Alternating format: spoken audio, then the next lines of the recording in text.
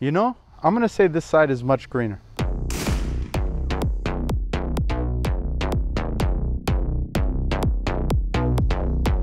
So today we're going to test out the two most common nitrogen sources side by side and see which one produces a darker green lawn. So the idea for this video was actually inspired by a grass focused live stream that I watched last week.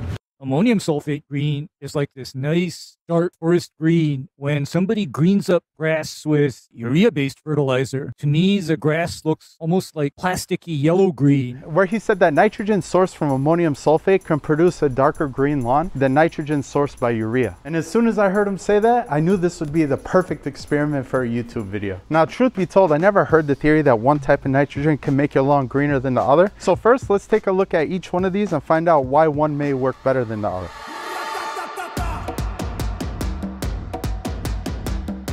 So when it comes to these two sources of nitrogen, they both have their pros and cons. So let's take a look first at urea. The first pro is it's the cheapest nitrogen source on the market. But just because urea is cheap doesn't mean it's always the best option. See, it has a high risk of evaporation. So depending what the temperature is outside, if it's too hot, or depending what your soil's pH is, urea can evaporate into the atmosphere. And that's bad for two reasons. Number one, you're gonna lose nitrogen in your lawn. And number two, you're gonna be putting CO2 emissions into the atmosphere. And on the flip side, you have ammonium sulfate, which has little to no risk of evaporating into the atmosphere. And another benefit to it is that once you apply it, it's fast acting, so you could start to see results within 1 or 2 days. Well, it sounds like ammonium sulfate is the clear winner, right? Well, not really, because it also comes with its own potential side effects. First thing is it can reduce the pH in your soil. So if you already have a slightly acidic soil, it can make it even more acidic. But if you're like me and you have a heavy clay soil with a high pH, it could actually be beneficial because it could bring the pH levels down to a more optimal level. So another con with ammonium sulfate is that it has a high sodium index. So if you're not used to spraying things on your lawn and you make a mistake, you could easily burn it. So just be careful if you're first starting off and you want to try it out. But the real reason we're here is to find out which one of these produces the darker green lawn. So in order to find out, we're going to paint out 2 plots, 50 square feet each. And in one, we're going to apply the urea, and the other, we're going to apply the ammonium sulfate.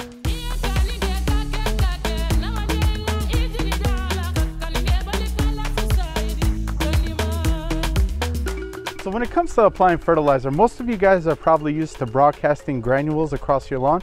But today we're going to be applying it in this backpack sprayer right here. And the reason we're doing that is because we're going to get a more accurate application over our test plots. Not to mention, when you apply these raw types of nitrogen, they're easily dissolvable inside water. So we'll fill this bucket up with some water, dissolve them in there, transfer them to this backpack sprayer, and then we'll go ahead and put them down.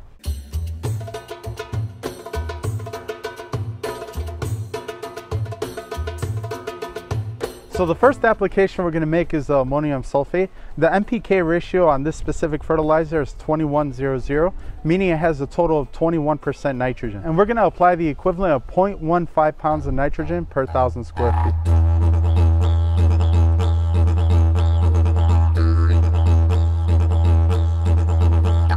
Alright guys, so in the second plot we're going to apply the urea. This has a total of 46% nitrogen, and we're going to apply the equivalent of 0.15 pounds of nitrogen per 1,000 square feet.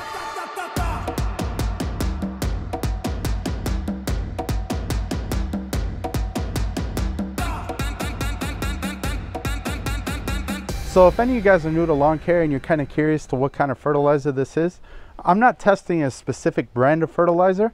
I'm testing the active ingredients that are found in the most common fertilizers. Alright guys, so it's been 10 days and I gotta say we got some very interesting results going on here. I'm not sure how this is showing up on camera, but if we take a look at these test plots, there's a clear difference in the color between the two. So taking a look at the ammonium sulfate plot, we could definitely tell it's much greener than the urea. And just like Green Doc said, it really does have this forest green shade of green to it. And taking a look at the urea plot, it looks okay. You can definitely tell there was something applied to it, but it's nowhere near the amount of green that the ammonium sulfate is. So something I found really interesting is taking a look at the ammonium sulfate. I saw that not only is it greener, but it also has a lot more growth. I would say up to 25% more growth. Don't quote me on that because I didn't measure it, but it's definitely a lot taller than the urea plot. I don't know if this is because of the added sulfur in the ammonium sulfate or that the urea just volatilized into the atmosphere, but something in the ammonium sulfate plot promoted growth more than the urea plot. So the real question is, does ammonium sulfate lead to a darker green lawn? Or does it only look greener because urea is prone to evaporating into the atmosphere in these hotter temperatures? Honestly, I don't really know the answer to that question.